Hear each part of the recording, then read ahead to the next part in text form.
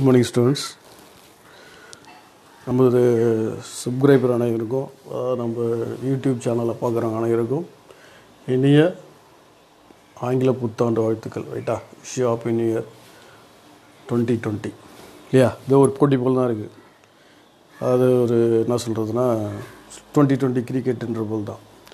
இப்போ நம்ம இந்த வருஷம் போன வருஷத்தில் இருக்கிற சில நிறைய கஷ்டங்கள் இருந்திருக்கலாம், சோதனைகள் இருக்கலாம், எவ்வளோனா பிரச்சனை இருந்திருக்கலாம். ஸோ எல்லாத்தையும் நம்ம தாண்டி இந்த வருஷம் நம்ம ஒரு சக்ஸஸ் பண்ணணும் அப்படின்றதுக்கு ஒரு குறிக்கோளாக நீங்கள் என்ன பண்ணுறீங்க, இந்த இயரை வச்சுக்கிங்க. ஸோ இந்த 2020 21 இந்த வருஷம் டியூரேஷனில் கண்டிப்பாக ஒரு ஜாப் வாங்கணுன்றது தெளிவாக இருக்குது. ரைட்டா? அதாவது 100% யாருமே நம்ம திருப்திப்படுத்த முடியாது இல்லையா? ஸோ அதனால் நம்ம நிறைய விஷயங்கள் கடந்து வந்திருப்போம்.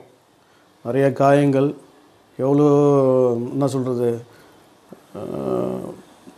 மன கஷ்டங்கள் எவ்வளோ இருந்திருக்கலாம்.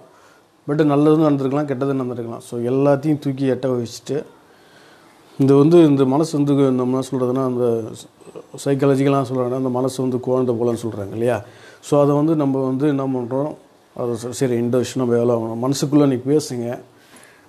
அதாவது இப்போ எல்லாரையுமே சொல்கிறது என்னன்னா, அவ்வளோ சீக்கிரம் எல்லாரையுமே சாட்டிஸ்ஃபை பண்ண முடியாது. எதுக்கு சொல்ல வரேன்னா, வீட்டிலேயே நம்ம கூட இருக்கும், நம்மளை புரிஞ்சிக்க மாட்டாங்க.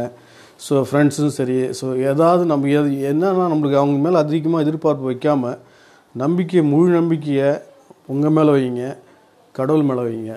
நீங்கள் தெளிவாக இருந்துட்டால் நம்ம சுற்றி இருக்கவங்க எல்லாமே கரெக்டாக இருக்கும். ஸோ அதனால் நம்ம இவங்க இப்படி பண்ணுறாங்க, இவங்க திட்டுறாங்க, நம்ம அட் பண்ணுறாங்க, அதாவது காயப்படுத்துகிறாங்க, இல்லை நம்மளுக்கு புரிஞ்சிக்க மாட்டுறாங்க.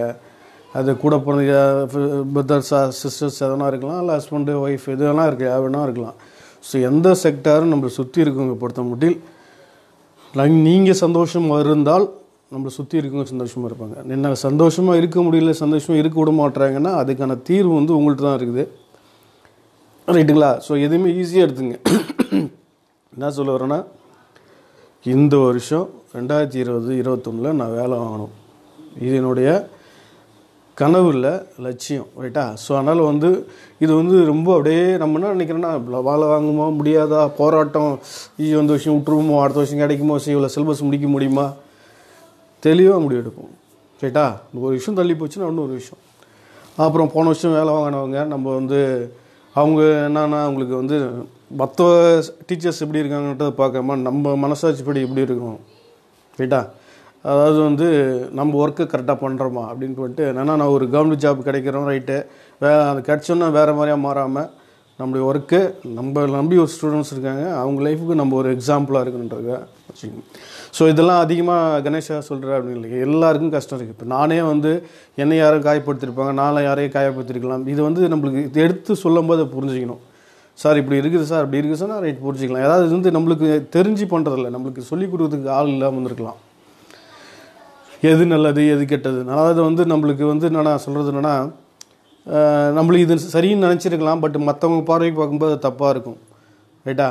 இது நம்ம தப்புன்னு நினைப்போம், அது அவங்களுக்கு சரின்னு படலாம். எதுதான் சொல்ல வரேன்னா, நம்மளுக்கு இந்த வாழ்க்கை ஒரு போராட்டமான வாழ்க்கைன்னு நினைக்காது. ஏன்னா நீங்கள் அரசியலும் சரி, வெளியும் சரி, இன்றைக்கி நியூ இயரில் அதிகமாக நான் விஷயம் பேச வரல, ஒரே ஒரு எண்ணம் மட்டும்தான் இருக்கும், உங்களால் மட்டும் முடியும். ஏன் சொல்ல வரேன்னா, நீங்கள் யோசிச்சு பாருங்கள், ஒரு 5 நிமிஷம் மனசு தெளிவாக இருக்குன்னா, ஒரே ஒரு விஷயம் என்னென்னா, காலங்காட்டி எழுஞ்ச உடனே ரெஃப்ரெஷ் ஆகிட்டு அழகாக ஒரு 10 நிமிஷம் ரூமில் போய் அமைதியாக உட்காருங்க. ஒரு 5 நிமிஷம் மௌனமாக இருங்க.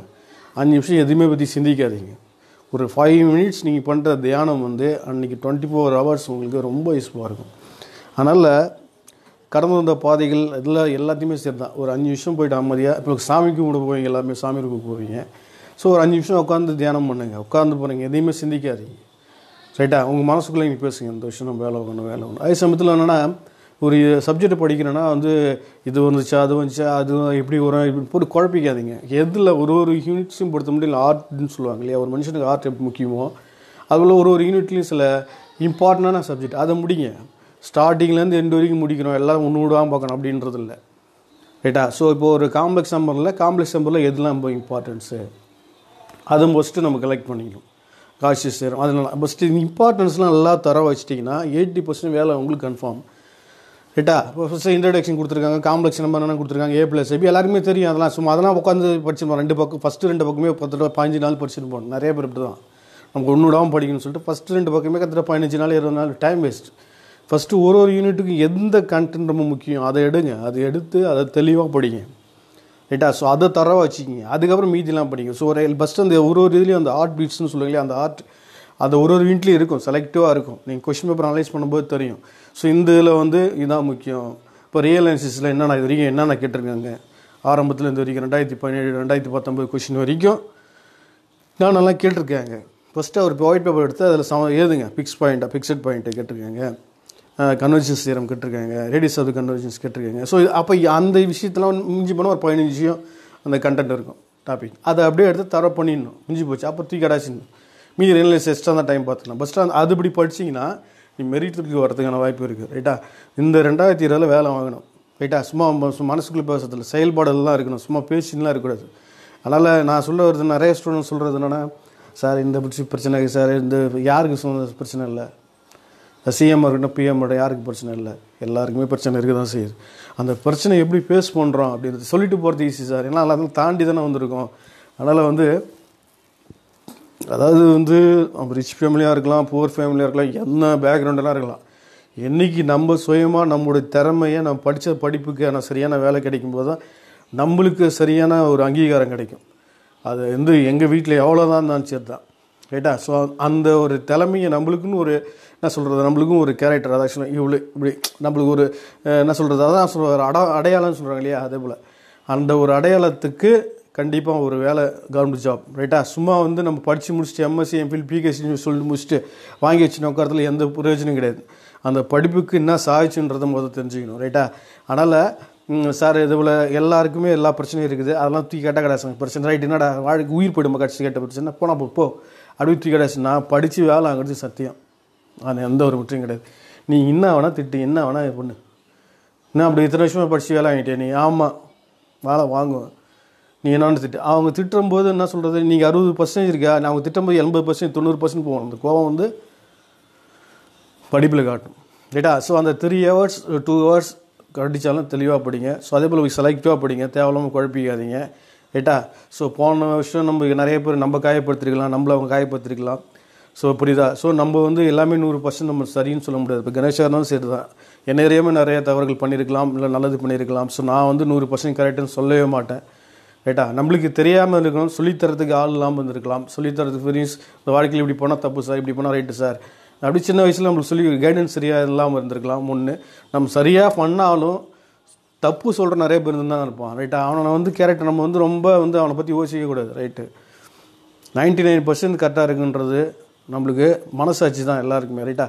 ஸோ என்ன சொல்ல வரேன்னா, அதாவது நீங்கள் நிறைய பேர் மேலே நம்பிக்கை வச்சுருப்பீங்க, இல்லை உங்கள் மேலே நம்பிக்கை வச்சுருப்பாங்க. எதுவுமே நம்ம தெளிவாக இருக்கும்போது தான் அது எல்லாமே சாட்டிஸ்ஃபை பண்ண முடியும். ரைட்டா? ஸோ நல்லதை சொன்னால் ஏற்றுக்குவோம், கெட்டதை சொன்னால் ஒமிட் பண்ணிட்டு வெட்ட தள்ளிட்டு நம்ம எப்பயுமே நல்லதை பற்றியுமே சிந்திப்போம். இந்த விஷயம் எல்லாருக்குமே ஒரு நல்ல ஒரு கவர்மெண்ட் ஜாப் வாங்குறது கனவு காணுறதில்ல, அது லட்சியம் அடையாமல் நம்ம ஓடுறது கிடையாது. ஒரு நாளைக்கு ஒரு 20 பாயிண்ட் 25 பாயிண்ட்ஸ் படிச்சுட்டு மறுநாள் அதை திரும்பி ரீகால் பண்ணுங்கள். ஒரு 1 வீக் என்ன படிக்கிறன்றது ஃபஸ்ட்டு பிளான் பண்ணுங்கள். பிளான் பண்ணிவிட்டு அந்த படித்தது எப்பவுமே திரும்பி ஒரு 25 பாயிண்ட்ஸ் படிக்கிறேன்னா, அந்த காலைல படிக்கிறோன்னா சாயந்தரம் அதெல்லாம் ஞாபகம் இருக்கான்னு ஃபஸ்ட் சொல்லி பார்த்துக்கணும். 5 வாட்டி 10 வாட்டி சொல்லி பார்த்துக்கணும்.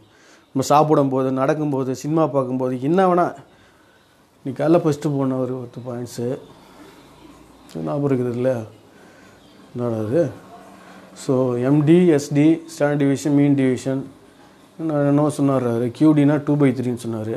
2/3 சிக்மா, கியூனா 2 பேர். அப்போ அப்படி சும்மா அந்த நிறையா க்ளூ கொடுத்துருக்கோம், அந்த ஏச்சி பாடக்கலாம். இல்லை நீங்களே ஒரு ஹின்ஸ் எடுத்து படிக்கிறது தான் பெஸ்ட்டு.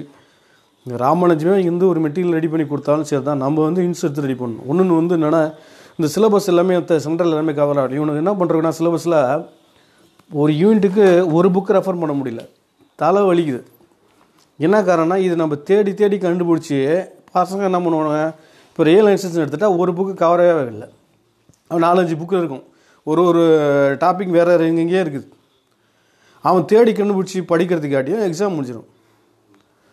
ரைட்டா. நம்மளுக்கே ஒரு யூனிட்டு இப்போ நம்ம 15 வருஷமாக இதில் ஃபீல்டில் இருக்கிறோம், ஒரு யூனிட்டுக்கு பார்த்தா எங்கெங்கே இருக்குன்னே தெரிய மாட்டுது. ஸோ அந்த பிரச்சனைலாம் நீங்கள் பண்ணக்கூடாதுன்னு சொல்லிட்டு தான் நம்ம மெட்டீரியல் ரெடி பண்ணிக்கிறோம். இந்த வாட்டி என்ன பண்ணிக்கிறோம், இன்னும் கொஞ்சம் அட்வான்ஸாக அந்த மெட்டீரியலில் வந்து பேஜ் நம்பர் போட்டே கொடுத்துருக்குறேன். இப்போ ஃபார் எக்ஸாம்பிள் பார்த்தீங்கன்னா, தயவுசெய்து ஒரு கடினமான உழைப்பு சார், மெட்டீரியல் எவ்வளோ காசு சார், அவங்களெலாம் ஒரு மெட்டீரியல் ரெடி பண்ணிப்பார், அவங்களுக்கு தெரியும். ஸோ இதை பார்த்தீங்கன்னா நீங்கள் வந்து என்னென்னா, ஸோ இப்போ இந்த உதாரணமாக என்னென்னா மெஷர் திரியில் கிட்டத்தட்ட இல்லை ஒரு 21 டாபிக் இருக்குது, கண்டென்ட் இருக்குது. அது வந்து நம்ம மெட்டீரியல் எந்த பேஜில் இருக்குன்னு தெளிவாக போட்டு கொடுத்துருக்கு. தெரியுதான்னு தெரியல, பார்த்துங்க. இது வந்து நான் கொஞ்சம் எக்ஸ்ட்ராவே பண்ணியிருக்கேன். அதே போல் ஒரு யூனிட்டுக்கு பண்ணியிருக்கேன். ஏன்னா ஒரு விஷயம் கூட நம்ம மிக்ஸ் பண்ணக்கூடாது, ஒரு கண்டென்ட் கூட நம்ம மிஸ் பண்ணக்கூடாது அப்படின்றதுனால நம்ம அந்த பேஜ் எந்த பேஜில் இருக்குதுன்னு சொல்லிட்டு மென்ஷன் பண்ணியிருக்கிறேன். ஒரு வாரமாக ஒரு யூனிட் ரெடி பண்ணுறதுக்கு கிட்டத்தட்ட 15-20 நாள் ஆகுது. ஏன்னா அவ்வளோ புக்கு ரெஃபர் பண்ணுறோம். நெட்லேருந்து என்னென்ன புக்கில் டிடி, அதாவது எதுனா சொல்கிறதுனா யூனிவர்சிட்டி புக்ஸு நிறையா புக்கு ரெஃபர் பண்ணுறோம். நம்ம இந்த ஆத்தர் மட்டும் பாருன்னு சொல்லியிருப்போம் நிறையா இதில் யூடியூப்பில், இந்த ஆத்தர் பாரு, இதில் மட்டும் நீங்கள் செக் பண்ணி பாருங்கள், அந்த சிலபஸாக கவர் ஆகாத ஒரு புக் வச்சு நீங்கள் கவர் பண்ணி பாருங்கள், அவ்வளோ தலைவலிக்கும். So 17 units. ஸோ அது தேவையில்லாமல் படிக்கவும் கூடாது, படிக்காமல் விட்டுடவும் கூடாது. அதனால் வந்து உங்களுக்கு இது போல் பேஜ் வைஸாக நம்ம மெட்டீரியல் போட்டிருக்கோம். அதனால் இது வந்து ரொம்ப யூஸ்ஃபுல்லாக இருக்கும். நீங்கள் தேட தேவையில்லை, அந்த சிலபஸில் என்னென்ன இருக்கோ அதை முன்னாடி எழுதிட்டேன். சிலபஸில் என்னென்ன இருக்கோ 1 by 1 எழுதிட்டு, அது அந்த சிலபஸில் இருக்கிற எந்த பேஜில் இருக்குது அப்படின்னு சொல்லிட்டு ஒரு யூனிட்டுக்கும் ரெடி பண்ணியிருக்கோம். ஸோ அந்த பேஜ் வந்து சிலபஸில் பாருங்கள். இப்போ மெஷர் தியரினா பார்ஷியல் டிஃபரன்ஷியேஷன்.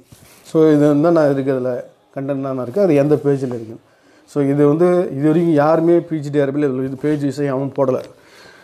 ஃபஸ்ட்டு யூடியூப்பில் மேத்தமெட்டிக்ஸ் வந்து டீப்பாக யாரும் போடலை, நம்ம தான் போட்டோம். அதுக்கப்புறம் தான் நிறைய பேர் போட ஆரம்பித்தாங்க, அது எல்லாருக்குமே தெரிஞ்சிருக்கும். ஸோ ஃபஸ்ட்டு எதுவுமே ஆரம்பம் நம்மளாக இருப்போம், கணேஷ் மேக்ஸ் அகாடமியாக இருக்குன்றது தான் நம்மளுக்கு.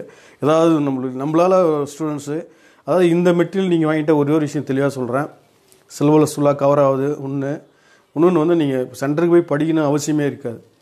நீங்கள் இந்த சிலபஸை கையில் வச்சுன்னு நீங்கள் வேணால் நீங்கள் இப்போ ஏதாவது ஒரு யூனிட் பார்த்துட்டிங்கன்னா, இப்போ வந்து இந்த பார்ஷியல் டிஃபரன்ஷியேஷன் என்னென்ன இருக்குது நீங்கள் பாருங்கள். சிலபஸ் படி நான் 1 by 1 கொடுத்துருக்கேன், இது பேஜ் நம்பர் போட்டே கொடுத்துருக்கேன். அதனால் சிலபஸ் கவர் ஆகலன்னுட்டு எந்த சென்டர்லேயும் சிலபஸ் கவர் ஆகாது கொடுக்குறது. பட் நம்ம வந்து இதுக்குன்னு அந்த மெட்டீரியலே அவங்களுக்கு பேசணுன்றதுக்காக கஷ்டப்பட்டு இது உங்களுக்கு க்ரியேட் பண்ணி பேஜ் வைஸாக போட்டிருக்கேன். அத்தனை யூனிட்ஸுக்கும் செப்பரேட்டாக போட்டிருக்கோம். ஸோ எல்லாமே நீங்கள் தேடி கண்டுபிடிக்க வேண்டிய ஏரியா இருக்காது. ஒரு யூனிட் பார்த்தா 4, 5 இல்லை 10 எத்தனை புக் ரெஃபர் பண்ணுறது. பட் நம்ம அந்த கண்டென்ட் எங்கேன்னு தேடுறோம்.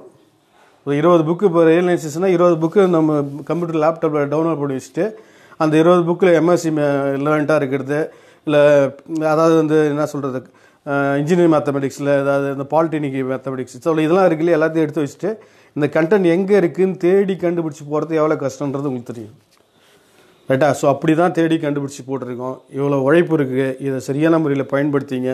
மெட்டீரியல் வாங்கணும், தயவுசெய்து யாருக்கும் ஷேர் பண்ணாதீங்க. ஸோ வந்து மெட்டீரியல் வந்து அந்த தடவை நீங்கள் பேஜ்னா ஏன்னா ஃபஸ்ட்டு பேஜில் யாருமே அப்படி போட்டிருக்க மாட்டாங்க, புக்கில் இருக்கும்.